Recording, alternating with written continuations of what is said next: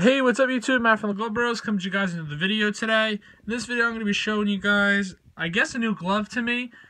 This Akadema, I think it's Pro Soft Series. Pro Soft Series AH0224. This glove I didn't trade or sell for it anything. Me and Marco went to go hit at our varsity field. Well, his varsity field, my former varsity field. And while we went there, we went to the bench to go put on our cleats and everything, and then we happened to stumble upon this glove. We know it's not anyone on his team. He brought it to the field, asked anyone on all the high school teams because JV and varsity share a field house, and then freshmen also, like, they have like a separate room. And he asked everyone, said it wasn't theirs, so we ended up just taking it. So here you go, guys. I mean, here it is. The Akadema Pro Soft 13-inch outfielder's mitt. I mean, this is a funny glove. Just for the fact of like how flimsy it is. Like, it is no doubt the flimsiest glove we own. I'll try to show you guys the palm. Akadema logo somewhere in there. It's pretty dirty. I'm probably just gonna condition it. I don't think I'm gonna sell it or trade it because I don't think this thing really has any value. It's like basically like a Gold Glove Elite. I actually hold it 3 in the pinky. It feels super comfortable.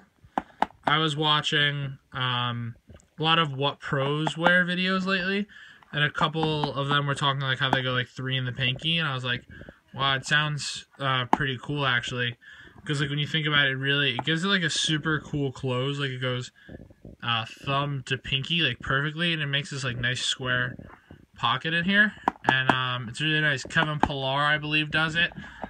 He's the one who I learned it from, and then he also used an Akadema. He never actually says what Akadema model he used because he switched to Rawlings, so he talked that like he switched to the Pro 303, which is like the most common outfitter's glove in the pros. So this is an interesting glove. It's kind of funny just to have. We just like play catch with it, so you can tell like it's like super duper floppy. Marco's been using it to like shag flies and BP and stuff, just so we don't use like the nice gloves. He's not using like his custom or anything, and not putting excess wear on it for no reason.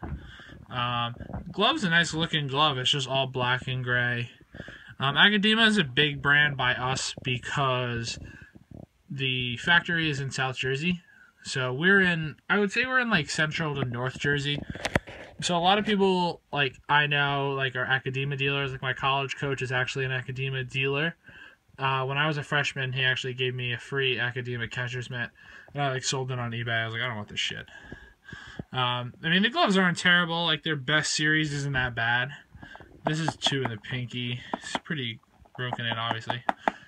Their best series, the leather isn't bad. Like they have, I think they have a Pro Soft series, a Precision series, and then a Torino. Torino's like their best one.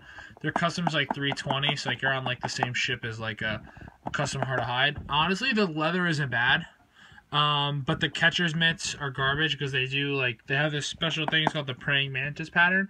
I don't know if any of you guys have ever seen it. Sorry, it's extremely awkward.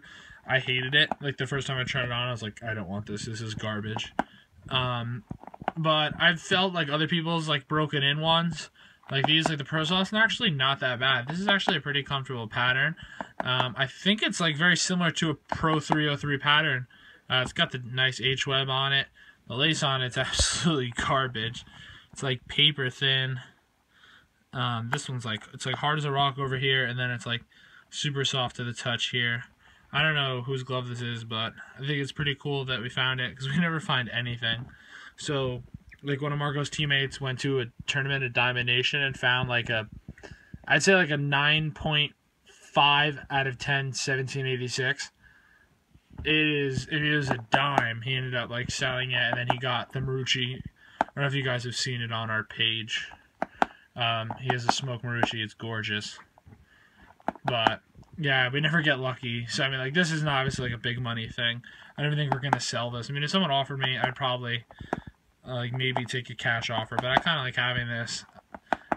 If you guys saw, I did actually play right field for a couple innings in our first scrimmage because we had like 2 guys get hurt and a couple guys didn't suit up because it was just a scrimmage. So we do like kind of like a split squad for scrimmages, like pro teams do. But since we don't have that many guys, we just don't suit certain guys up so they can really take a true rest day in the spring. So when that happened, a couple guys weren't suited up. I was like, man, I got this. I'll go out to right field on my Giancarlo Stanton flow out there. Psych. I went like over 3 that game because I suck. But I used the Bryant out there, which was hilarious because the Bryant's like not even broken in yet. So playing outfield with it was so funny. Just warming up was a blast. But thank God nothing got hit to me. But I do like having this though, because like in slow pitch softball, like we like rotate positions every inning because we just like mess around. So maybe I'll ask to play a couple innings in the outfield and use this. I would bet it's perfect. I just don't have a softball with me right now. I'm about to run out to a game actually, so I don't have any softballs with me. They're all in my bag or in the field house, and the bucket of softballs that I have is in my truck because I had BP the other day, so I don't have any with me, but it obviously is going to swallow it. It's a massive floppy 13-inch. After this year, I might actually relace it. I might do it myself and do it like really slowly because I want to learn how to relace, but if I do relace it, I'm not going to relace it with the same way back here. These are obviously all cool. This one I hate. I don't like how it does this. I like it on how on other gloves it goes over, and then it's like the normal pattern. I'm just not a huge fan of this way. I just feel like it doesn't stretch like I like. I like to stretch my fingers on all my gloves. I don't know about outfield gloves since I've never really like played outfield before. Played outfield in like all-stars when I was like 12 years old, but like we were just kids. We didn't know anything about gloves. I wore like an 11.5-inch H-Web in left field. I was a stud back then. Now I suck, but you guys know that already. So probably give this thing a quick conditioning actually, just because this leather's hurting in here. So I hope you guys enjoyed. Comment, like, subscribe. Also drop some video ideas. We're always open to hearing what you guys have to say. So I hope you guys enjoyed. Comment, like, subscribe, and until next time, have a good day.